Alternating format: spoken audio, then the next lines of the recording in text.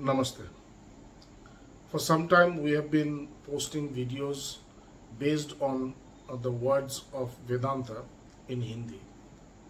So it was the suggestion of some people that we would also post these videos in English so that the English speaking audiences and our members worldwide can also learn these words and practice them.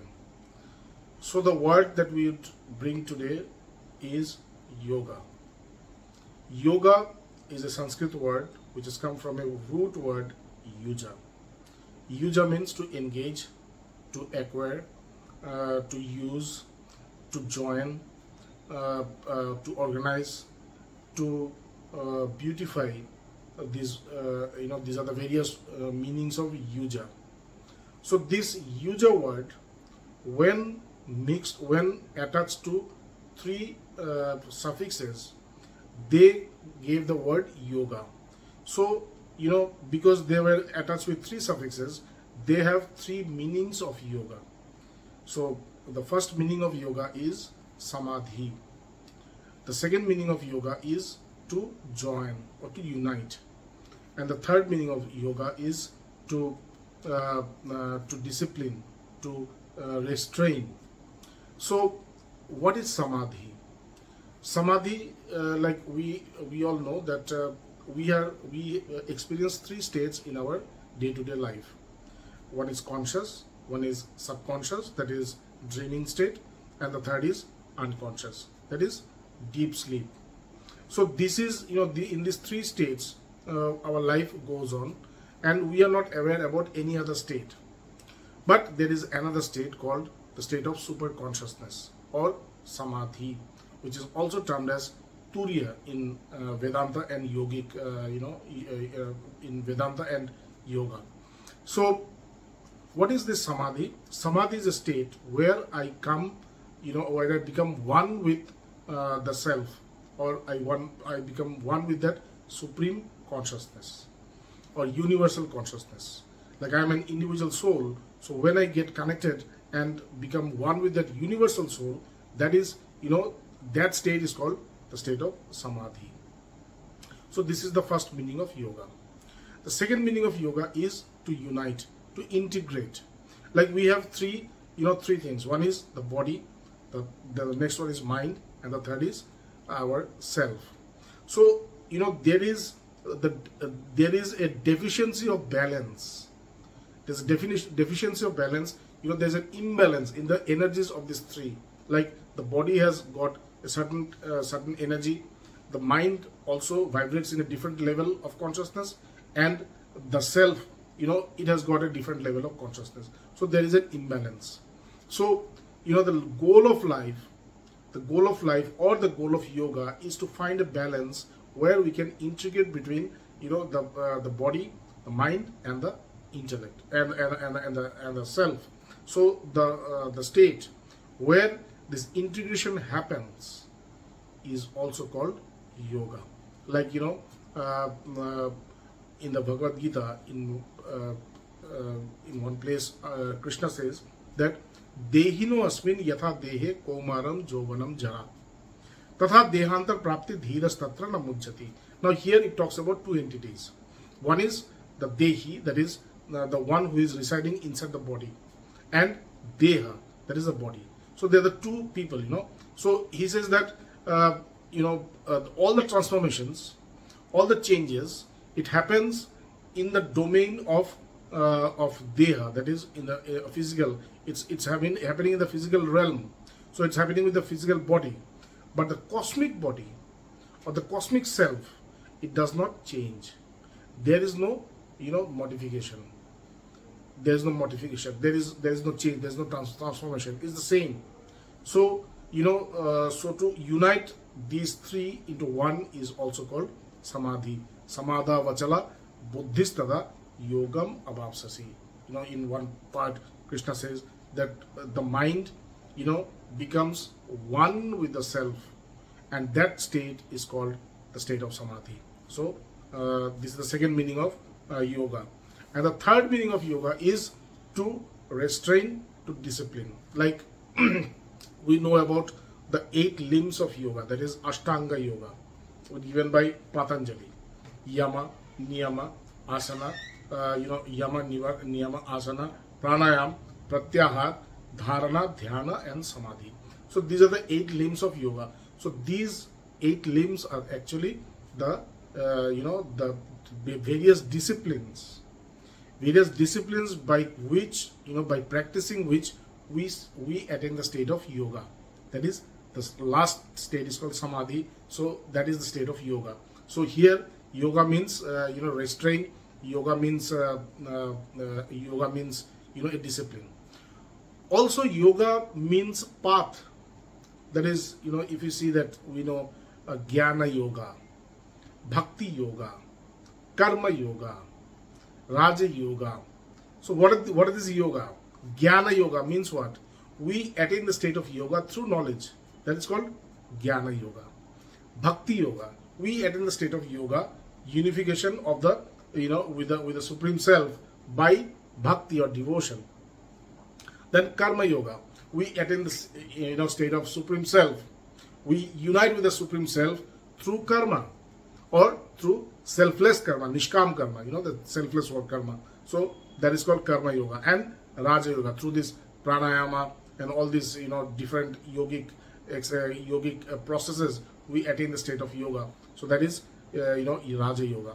So in one way, yoga also is is a way by which we can attain the Supreme Self or the goal of our life.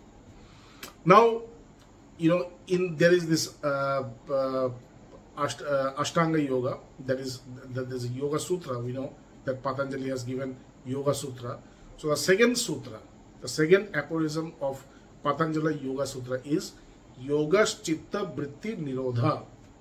That is, yoga means when the thoughts are in the state of halt, when my whole thought process comes to a halt, that state is called yoga. So that is also yoga according to Patanjali yoga. When your thought process means your mind is a compilation of all these thoughts.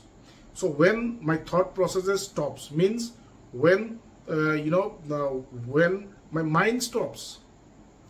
When my mind stops, then I attain the state of yoga, according to Patanjali Yoga Sutra. So there is a difference of opinion between yoga and Vedantic way of understanding of yoga. Like here, Patanjali says that when the mind stops working, that is the state of yoga. It's called Nirodha. When it stops working. But Vedanta does not consider Nirodha to be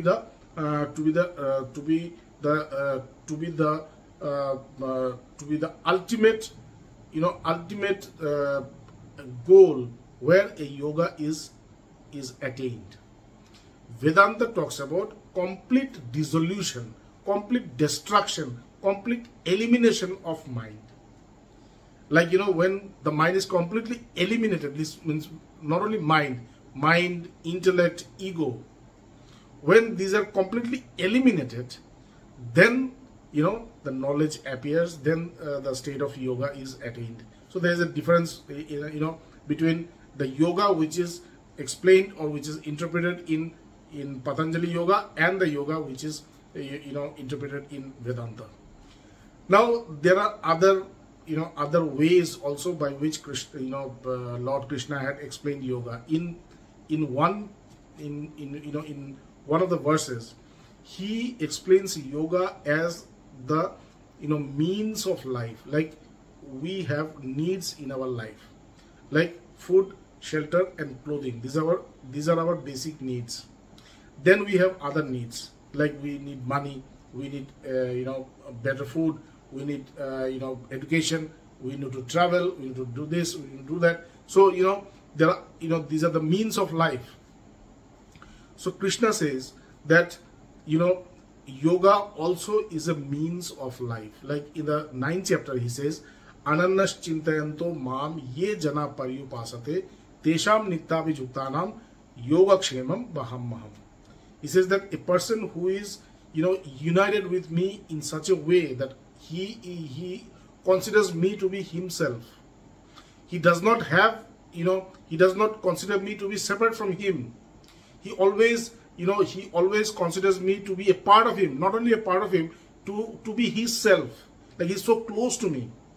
These people who, worship me in such a way that I am a part of them, I am their soul, I am their God, I am their heart, I am their heart and soul.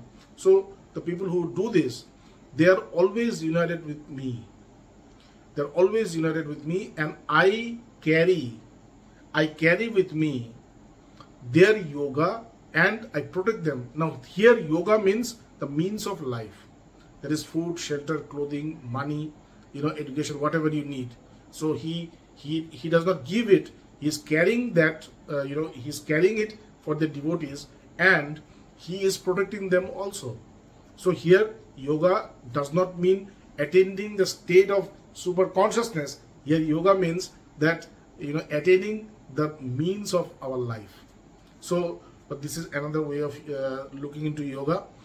And also Krishna had interpreted yoga in various ways to make people understand, so that people can attain this state of yoga. Like he said that samatvam hi yoga uchyate. He said, when you are, when you have attained equanimity, when you consider everything to be equal, like, we have a good and bad, profit and loss, success and failure, happiness and sorrow. These are the different shades of life.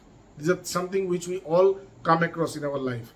So he says that when you have completely the same kind of attitude in both these contradictions, like profit and loss, good, bad, these are all contradictions, the pair of opposites. So when you have the same feelings, when you have the same approach, when you can accept both as the same, then you have attained the state of yoga. Samatvam hi yoga uchyate. When you attain the state of equanimity, that is called yoga. And also, he had explained yoga in a very, very revolutionary way. In a very revolutionary way, he said that yoga karmashu kaushalam. Kaushalam means skill. Karmashu means to do this karma, So the skill of karma is also yoga. So when you have attained the skill of karma, then you have attained yoga. Now what is the skill of karma? Like we all perform karmas, we all perform actions. Now we perform actions being the performer or being the doer.